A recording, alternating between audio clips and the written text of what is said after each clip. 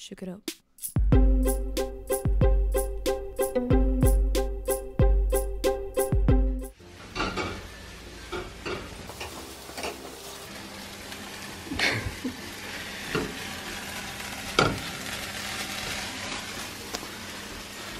What you got going on?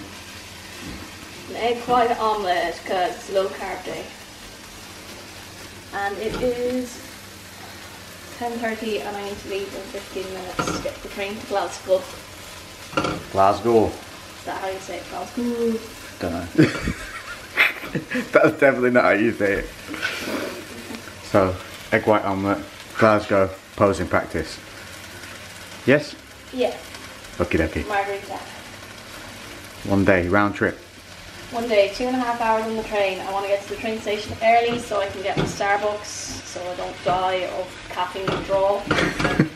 And then 2.5 hours where I'm going to edit my video.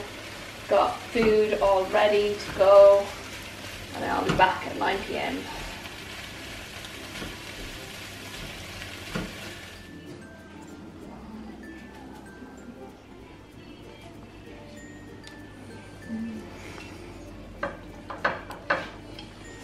All packed up, and I'm just gonna go. I need the loo because I'm after drinking 1.5 litre of water, and then I'm gonna get some coffee. Got about 10 minutes to spare until the train comes. Hopefully there isn't any diversions or anything because this is Britain and sometimes they just cancel trains and send you on a bus, and I don't want to go on a bus to Glasgow because I only have 4 hours there. I arrived at Glasgow Central. I'm just going to go and meet Marguerita now. I got video edited on the train journey. I drank all my water, I drank all my coffee. I ate one of my chicken breasts. I ate a cinnamon bun that I made. The recipe should be up on my recipe channel now. Go check it out. But now it's time for bikinis and posing and maybe, if I'm very lucky, a French bulldog. I'm here with Marguerita. There's no Frenchie, but we've got a Marguerita and we've got a bikini.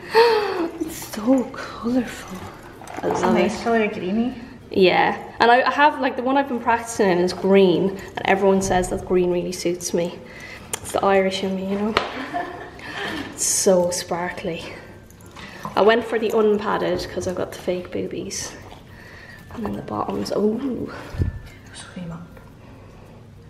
So sparkly.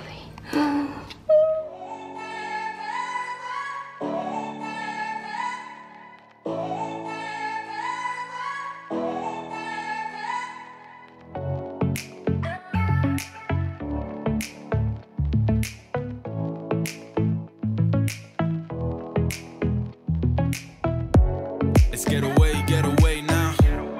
Yeah, I swear there's better days, y'all.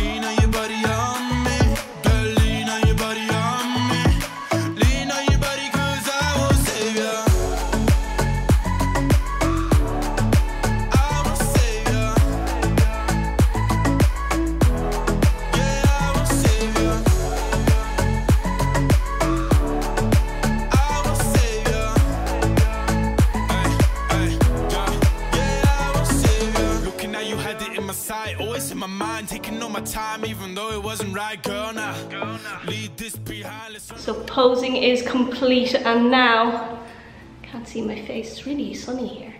And now I'm gonna go and get a coffee and have a natter with Marguerita. I'm gonna link all Marguerita's details below for her bikinis, and if you're interested in getting posing from her, just hit her up because she's amazing, she knows what she's at, and she's really helped me today with some very, very simple tips. After a long day yesterday traveling to Glasgow to do my posing and getting my bikini from Marguerita, and after we tried on the bikini, did some posing, we just went, got coffee, and then I went and got the train back. It was literally a one-day round trip. On the train, I edited a video to put it up. I prepped food, brought it with me, so I was able to eat that on the train. And then when I got home, I was just exhausted, so I just had an early night, and then I got up this morning and I dropped down to 109 pounds. Now I am just under 2 weeks out with 1 pound to go. I think I may get slightly lower than my predicted stage weight. So today I'm just about to do some morning cardio. I'm gonna go and train arms, and then Lex and I are going to see a house. The house hunt has been on since September. It was our anniversary when we found out we had to move out of this house. So just to update you guys, we're renting this house and we couldn't afford to buy it, it's too expensive.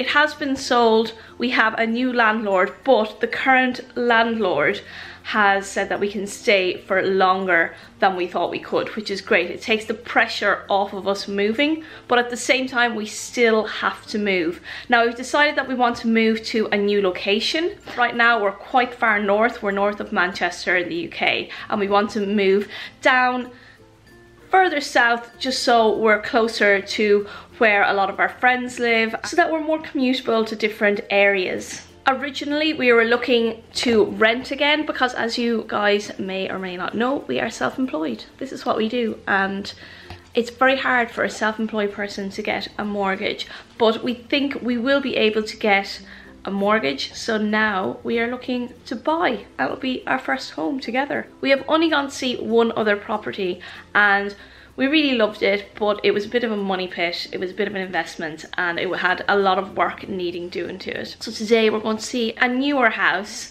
that has pretty much zero work needing doing to it, and we could just walk in and move in if we liked it. But the only thing is, it's a little bit above our budget and we'll have to see how we get on. I don't want to invest myself too much, and I don't want to share too much about moving house, because when I find something and then I really like it and invest myself in it, then I get disappointed, and I don't really like sharing my own disappointment constantly with you guys. So we've kind of kept the whole house move a little bit more private, but I just thought I'd update you guys more than anything else that we are going to see a new house today. It's down in Shropshire, so it's about an hour and a half's drive away, and we're going to do that this afternoon. So fingers crossed, guys, keep your house hunting fingers crossed that either this house works out or that me and Lex find our dream house soon, because we don't want to find a house that we're going to have to move out of or grow out of in a couple of years. We are looking for our forever home. Fingers crossed, guys. We're not in a hurry now, at least the pressure is off, but I would like to get moved and get settled into our own, very own house, even though I love this house. Number one, cannot afford it. For everyone saying why don't you just buy it, we cannot afford this house. Number two, they're actually going to be knocking down the house, people who bought it, so sad times. Cause if I only had 100 fans, I'd take them all to dinner, talk about the people that we used to be. If I had 100 fans, flying all the Paris, ain't nobody paying, I'd be buying the drinks. And we would party, and we would dance, and we would throw up all them hands until they turn to clouds. Yeah, I got you now. If I only had 100 fans. Life's too short to be an asshole.